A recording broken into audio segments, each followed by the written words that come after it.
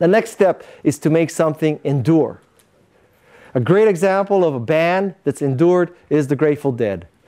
Right? They're on their third and fourth generation fan. One of the things that the Grateful Dead does to ensure that it is enduring is it has a completely contrary policy towards ripping off its music. The Grateful Dead supports what's called tapers, although nobody uses tape anymore. Tapers have a special section at every Grateful Dead concert.